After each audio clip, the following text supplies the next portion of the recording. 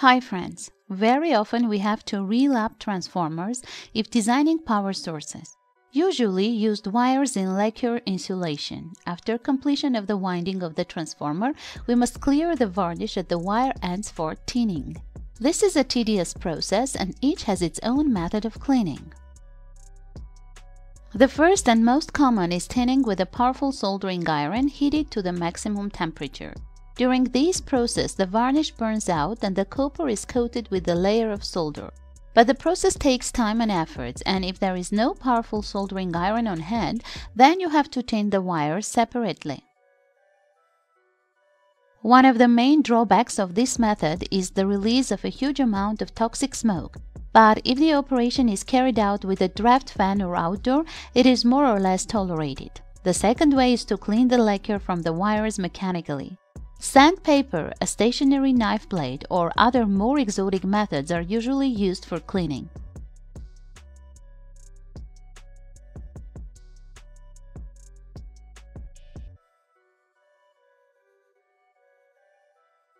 This method is more laborious than the first, but we haven't accurate smoke because clean, treated copper wire is tinned.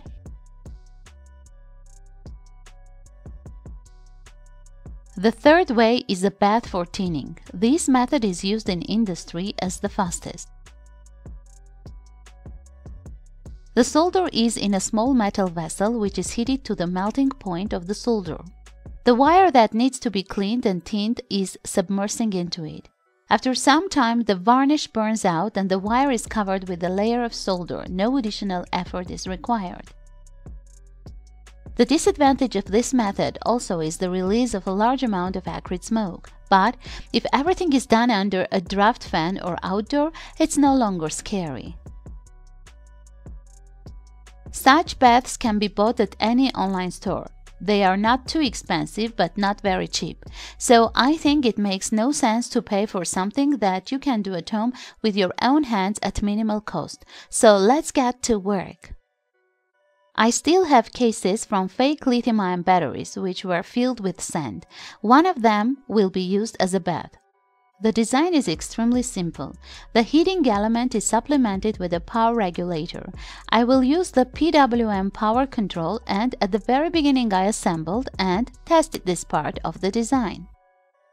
A link to the archive with the printed circuit board as always will be found in the description. And if you want your homemade products to look like a factory product, I recommend using the services of the GLC PCB company, which is producing printed circuit boards. The factory will produce boards of any complexity and sizes of the highest quality according to your drawings.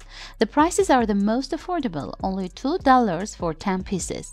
It is important to say that the boards will be manufactured in just 24 hours from the time the order was made. You can be sure of the quality and scale of production by viewing my video from the GLC factory. A link to the video and website of the company can be found in the description. Industrial devices usually work from the mains, but for safety I want to make a low voltage bath. As a power source I will use a 12-volt battery. The main advantage of using a battery is that we get a portable device that can easily be brought outdoor and all operations are done there. This is convenient and fast.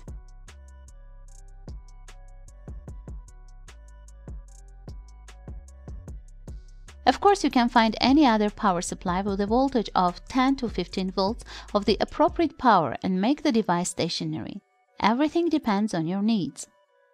The heating element will be made of nichrome spiral as the most affordable option. I plan to make 100-watt heater.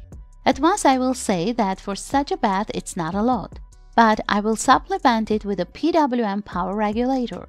Adjusting the power, we will essentially adjust the temperature. It's simple. At first, we need to understand what the resistance of the heater spiral should be. In this case, as always, Ohm's law will help. We know the supply voltage is 12 volts and the approximate power is 100 watts. Knowing these parameters, you can easily calculate the resistance of the heating element. In my case, it is about 1.44 ohms, rounded up to 1.4. The resulting data will slightly deviate from the ideal because when heated, the resistance of the heater will change, but these deviations aren't so significant. The heater spiral, as I said earlier, is nichrome, bought in the nearest store. The wire diameter is 0.75 mm. The heater is heated to red. Next, on the metal case, we wind the insulator. It is better to use fiberglass, but at my hand only kept on heat-resistant adhesive tape. But I'm sure that it will withstand temperatures up to 350 degrees Celsius and even more. It is enough to wind 2 layers of insulation on the case. Then we reel up the wire of heater, which was pre-straightening. We must reel up carefully. Should be some distance between wires to prevent short circuit. Over the winding again put insulation. This time the number of layers can be increased. The bath is basically ready. Now about the regulator. This is a common PWM power regulator based on the NE555 timer and a field effect transistor, nothing fancy. Field effect transistor is installed on the heatsink. You can use any powerful N-channel field effect transistors with a drain source voltage about 20 volts and a current of more than 30 amperes. Power adjustment is carried out by 50 kilo ohm variable resistor which placed on the board. The chassis was made from scrap metal. The transistor is bottled to the base of the frame. It is desirable to use thermal grease.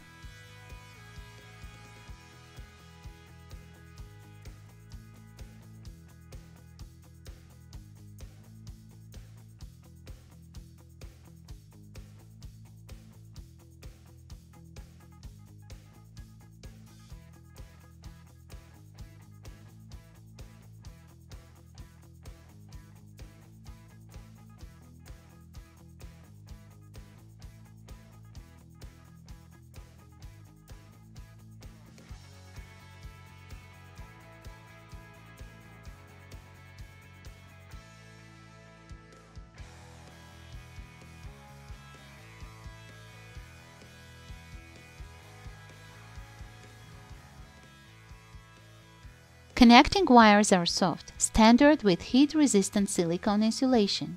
Next, take the worst solder that you can find, put it in the bath and turn it on.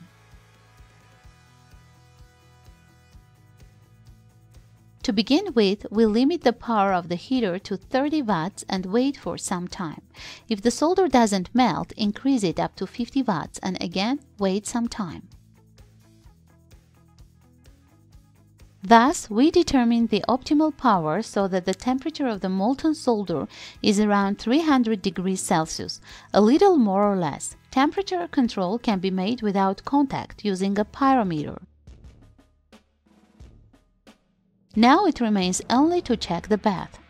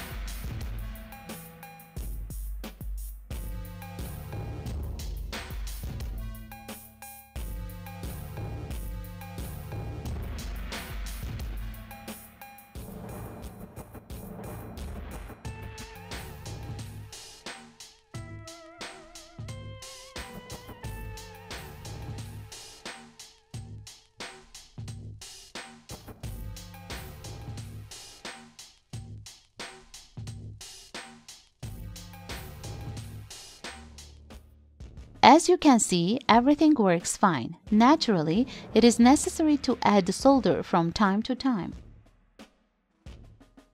I'm sure that such a construction will simplify the process of removing varnish insulation and tinning of wires many times. Links to all components for the assembling of this device, as well as ready-made baths, can be found in the description. Please don't forget to rate this video and share it with your friends in social nets. If you have any questions, please contact our group of electronics. The link is also in the description. Now I have to say goodbye. With you as always was Kasyan TV.